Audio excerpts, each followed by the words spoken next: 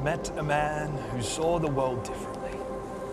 Sat cross-legged at his feet and he told me, remember the past, but cast your eyes forward.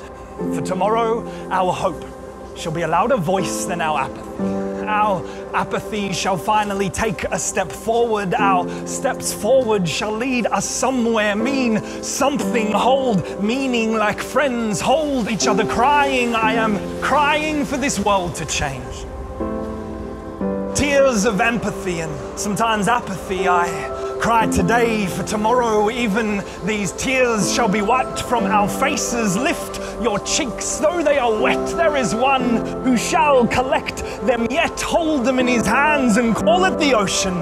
Beckon you to set sail, turn your face to the horizon. For tomorrow, the nooses drawn tight around the necks of the oppressed will be like halos, like the saints around their heads, a guiding light for the rest of us. Let us see the way forward comes not through power and politic, but through small acts of courage and change. Change us. Like loose coins are never gonna fix this problem, so let us go deeper than just charity. Change us like sweatshops closing. Change us like politicians stop posing. Change us like half the women of the world don't have to be abused. Change us like somebody has to stand up. For tomorrow we shall not just talk of gender equality, but rather women who in total work 2/3 of the world's working hours will one day get paid more than just 10% of the world's income. For tomorrow we imagine a day when corners do not exist. Those years of muddy lips pressed against white skin, the many times she'd lie under the weight of a man's insecurity, forced into slavery, fingers that rub bruises into her flesh as the sweat of large men stain her breasts that are the tools of her trade. Street worker taking tricks on her corner. Imagine a day when corners do not exist.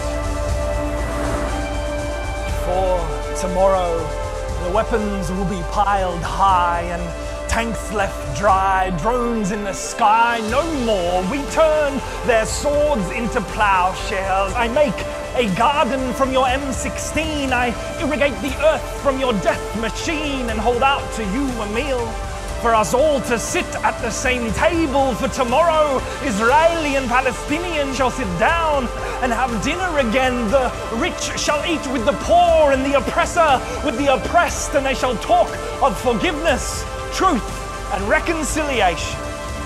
For tomorrow, the betrayed shall no longer seek revenge, and revenge shall no longer be found in the dictionary, and neither shall poverty, nor infant mortality, nor hungry, nor thirsty, nor children searching through waste dumps, oil pumps leaking the ocean, 21 million in slavery no more. For tomorrow, we live in color. For tomorrow, we dance on the streets. For tomorrow, we look the other in the eye. For tomorrow, we embrace. For tomorrow, we are set free.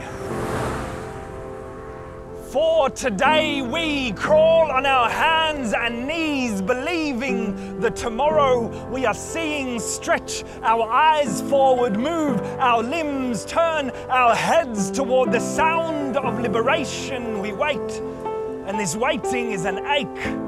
And this ache is a burden, heavy and hopeful. This ache is a back scratch, never quite reaching that sweet spot. And so we keep on scratching, we keep on moving, we keep on working, we keep on crawling, we keep going forward. We seek for tomorrow by acting today until this world is as it was always meant to be.